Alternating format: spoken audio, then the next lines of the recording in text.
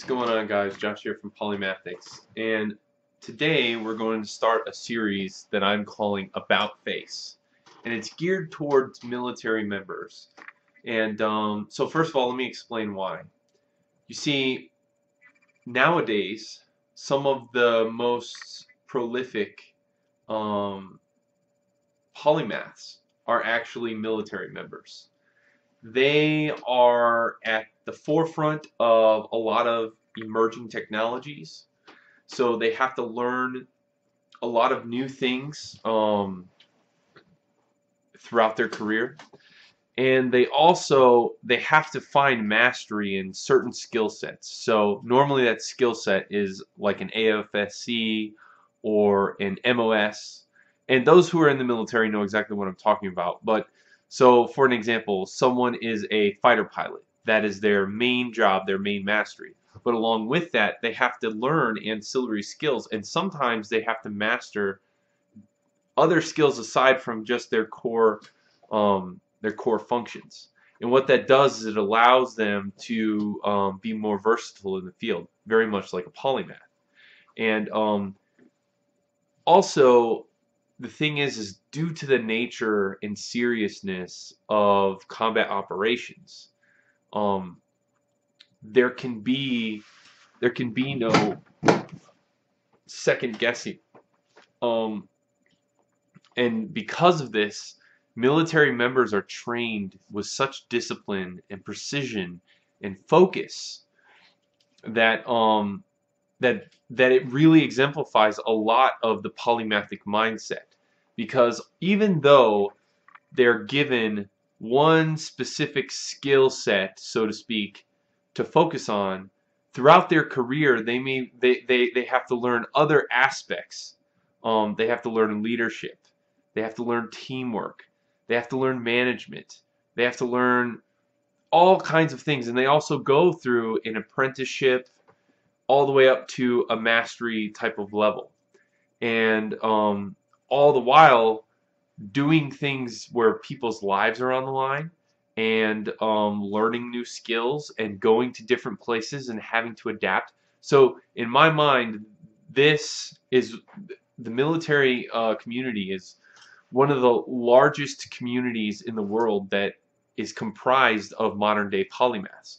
Now, I'm not saying all of them are masters or even know that they are polymaths, but these people definitely, by and large, exemplify that mindset of a jack of all trades but a master of some.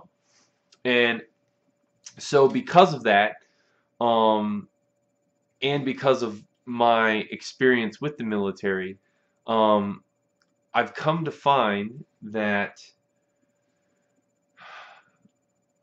the whole purpose of About Face is to help military members get the jobs that they deserve. Because unfortunately, the military sector is like a whole different world, a whole different country. They speak their own language, they have their own culture, they have their own traditions.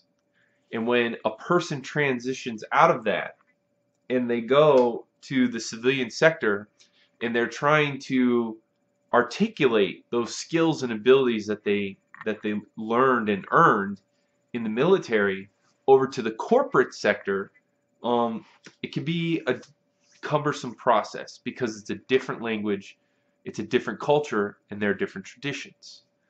And because of this, many military members sort of lose confidence, and they settle for jobs that they're actually overqualified for in most cases.